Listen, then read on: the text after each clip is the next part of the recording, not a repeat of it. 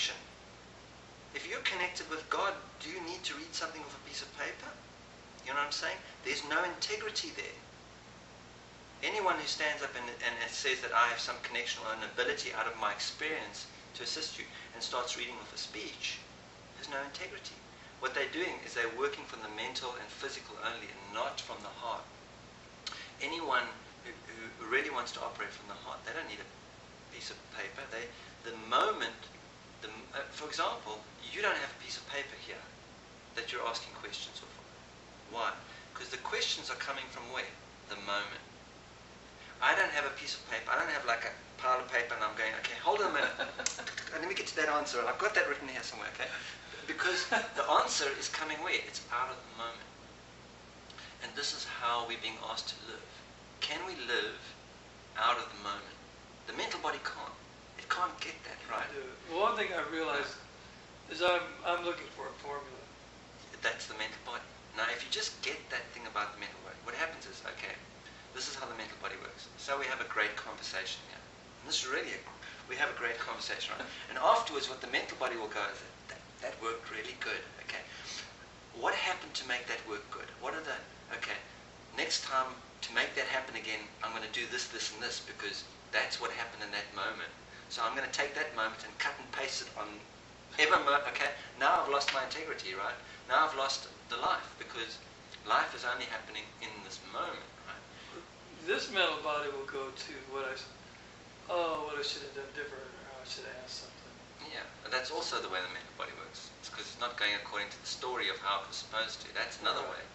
But whenever anything does work, the mental body tries to figure it out. Why did it work? And then apply that to everything. And then it kills every moment. Because each moment, what works in this moment won't work in the next. That's the nature of truth. Truth in this moment doesn't have to be truth in the next. You see, what's true for this moment can transform and not be true for another.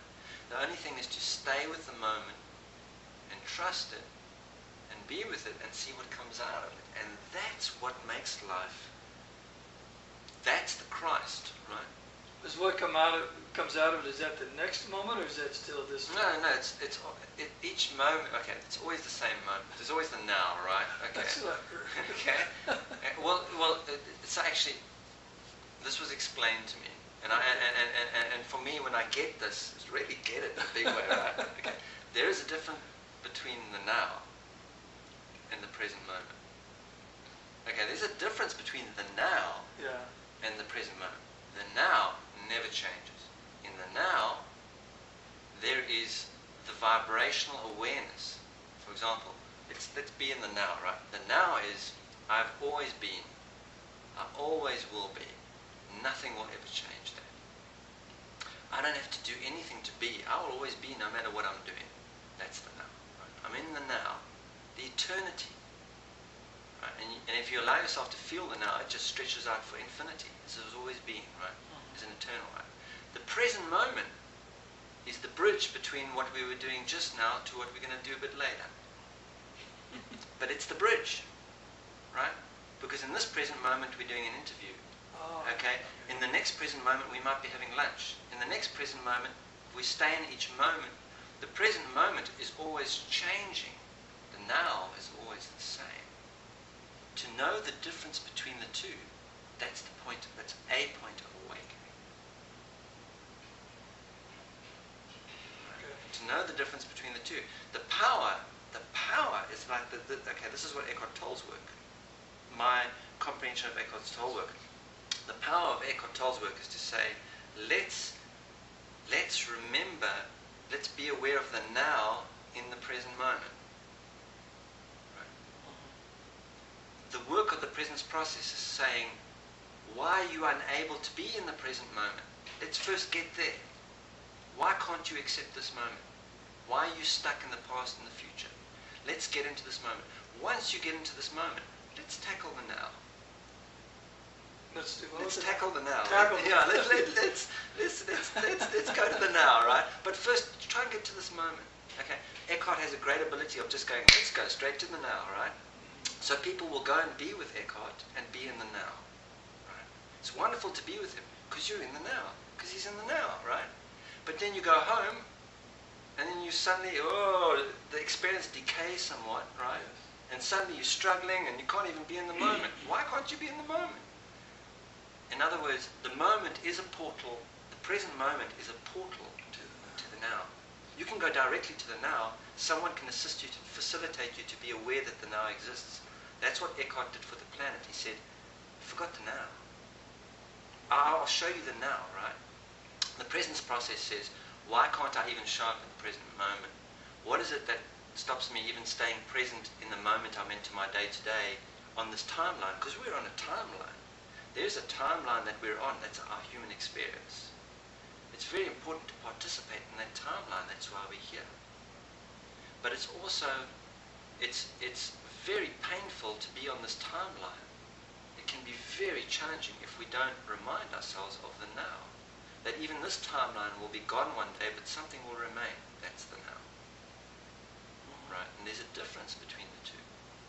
Do you think there's a transmission vibrationally? Like with Eckhart? Well, no, but see, because it is, I haven't been to Eckhart's talks. I haven't been in Eckhart's presence. I read very little of Eckhart's work. I read very little about other people's work because it's a way of staying in integrity with my experience. It's not that I don't dismiss their work, it's that my mental body, if I start reading Eckhart or listening to Eckhart, my mental body goes, that's the way you're supposed to be doing it, right? And I get confused because suddenly I go into that schizophrenia of I'm having my experience, that's Eckhart's experience or way of explaining his experience or whatever. And then I start comparing the two, and in the moment of comparison, I go into schizophrenia, right? Comparison is fatal because there is only my experience. That's my truth. So I stay in my truth and that level. So is there a transmission? Eckhart has a capacity to sit in the now. And because he's sitting in the now and talking from the now, the vibration of what he's transmitting is now. The way that I do my presentations is that I stay in the present moment. Okay? And what I do is I talk from the moment. In other words, whatever comes up in the moment, I'm not putting my attention on the now.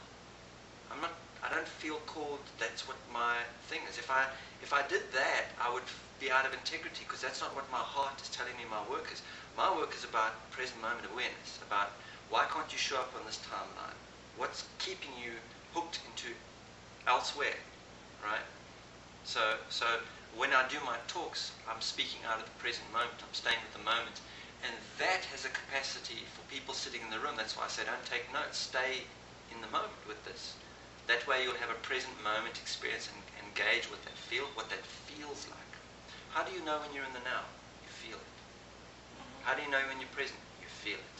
Doesn't that tell you something about the importance of the emotional body or the emotional body condition? And you see, recently, also I want to explain this because it's only a recent insight coming to me through my own experience, is that I talk about emotional body awareness.